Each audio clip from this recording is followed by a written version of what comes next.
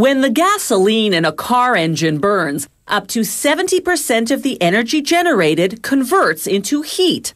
A lot of this heat goes out the exhaust system, but much of it stays, heating up the engine. The car's cooling system prevents overheating. The system's key component is the radiator.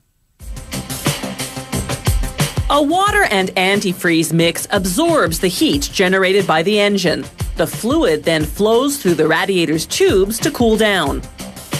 The tubes are made from paper-thin brass.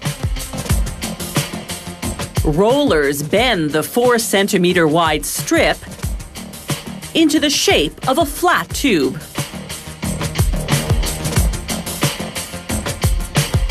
The tubing then runs through a vat of bubbling hot molten lead.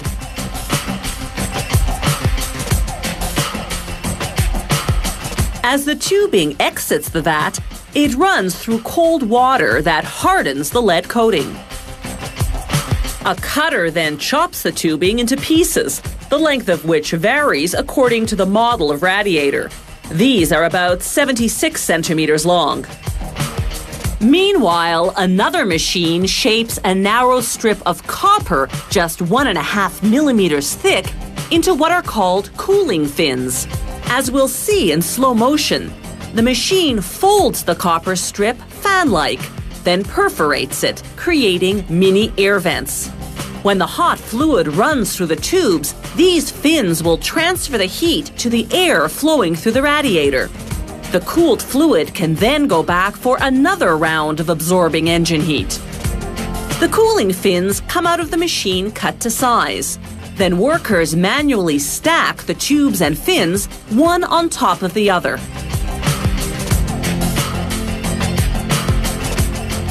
They straighten them out, then apply a brass tag indicating the model number and date of production.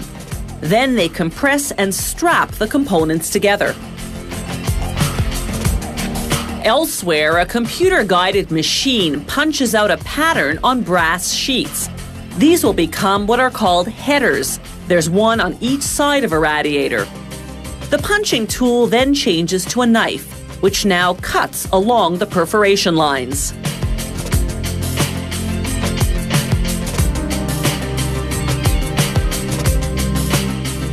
Using a press, they bend each header, then punch slots for the radiator's tubes.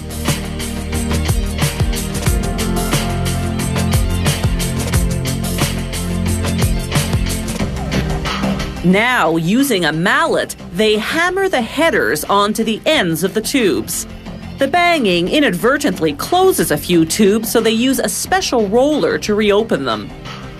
After cleaning the surface, it's into an oven at 315 degrees Celsius. In just 2 minutes, the lead melts, fusing the tubes and cooling fins. After straightening out any crooked tubes, workers dip the headers in a tank of hot liquid lead for 30 seconds. This solders them to the sides of the radiator. They apply a few drops of lead on the corners for reinforcement. The headers and tube openings are now encased in lead. Workers now feed a sheet of brass into a press to form the tanks that go onto the headers. One contains a brass tube. Hot transmission oil enters one end of it and exits the other, cooling along the way. Once workers finish welding the tanks to the headers, they solder on what's called the filler neck, a spout for pouring antifreeze into the tank. On the opposite tank, they weld on a water intake pipe. This will be the entry point for the fluid heated by the engine. Finally, they coat the finished radiator in an asphalt-based black paint. The asphalt content makes the paint heat resistant and protects the radiator's cooling fins.